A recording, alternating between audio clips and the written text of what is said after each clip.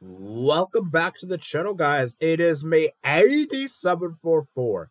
Today, guys, we're doing my UEFA Euro 2024, my qualifying playoffs. We're going to go ahead and go over all three paths, Path A, Path B, Path C. We're going to obviously give a semi-final predictions. And yeah, I want to know what you guys think in the comments below, man. Let me know your predictions in the comments below. And please remember to like and subscribe. Helps the channel grow. And yeah, we're going to go ahead and get started. So we're going to start with League A first, man. Or should I say Path A first. So we got Wales versus Finland. Wales, man. They were in a difficult group. Let's keep it as let's be real here. You know, they were in a group with Croatia and Turkey, and they ultimately fell short in the end and missed out. You know, and I think players to look out for this team are Hennessy, obviously. They obviously got Harry Wilson, and obviously got Brennan Johnson. I think this Wales team is good at home, and they should be able to play against a Finland team that, quite frankly, honestly, guys, Finland have been awful on the road. I have not been impressed with Finland at all. Players that come to mind are obviously Pukki, that's the most notable, Kamara, of course, and Redecki. And yeah, I just think that Finland, for me, yeah, I think it's too hard. I'm going to say Wales triumph here.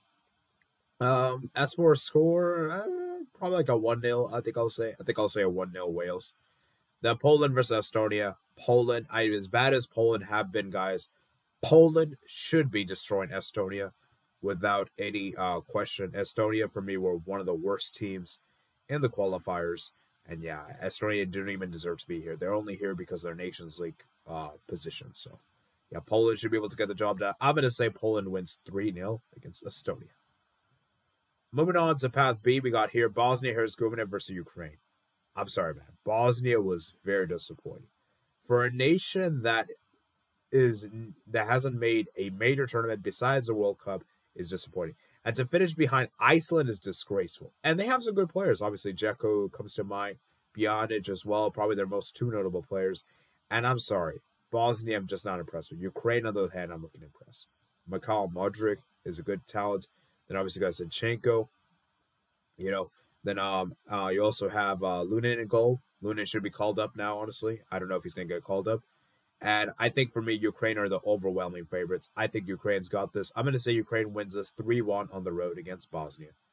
Israel versus Iceland. Israel, we know how good this team is. Obviously got some good players. You know, Zahivi comes to mind.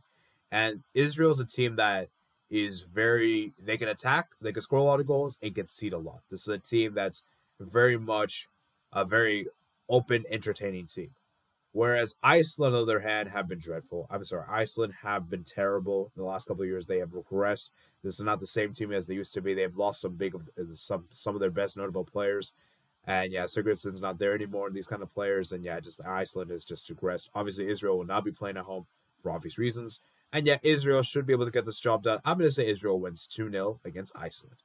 Moving on to the Path C we got here is Georgia versus Luxembourg. Now, keep in mind for Georgia, guys, obviously, Kvicha Kvaratskhelia is suspended for this game, one of the most crucial players for the team. He is not available for this game, which is a big blow for them.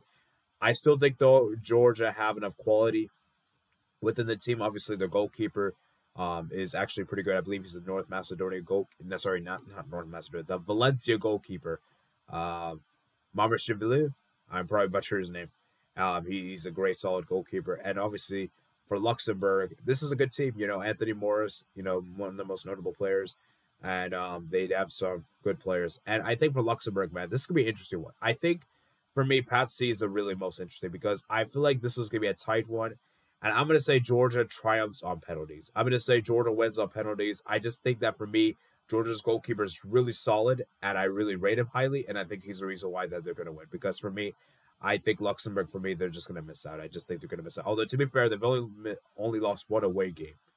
And that was obviously against Portugal, so you got to give them credit. And then finally, moving on to the final game we got here is Greece versus Kazakhstan.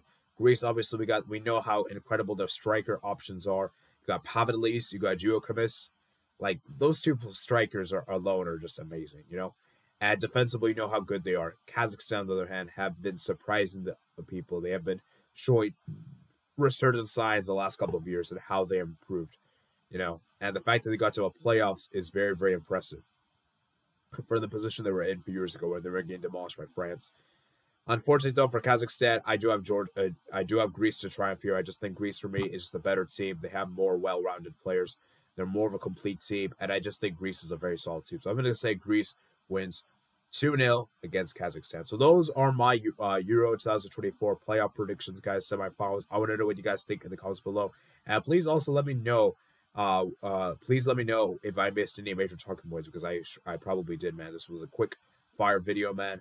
And so yeah, please remember to like and subscribe. And yeah, I'll see you guys later, man. Peace out.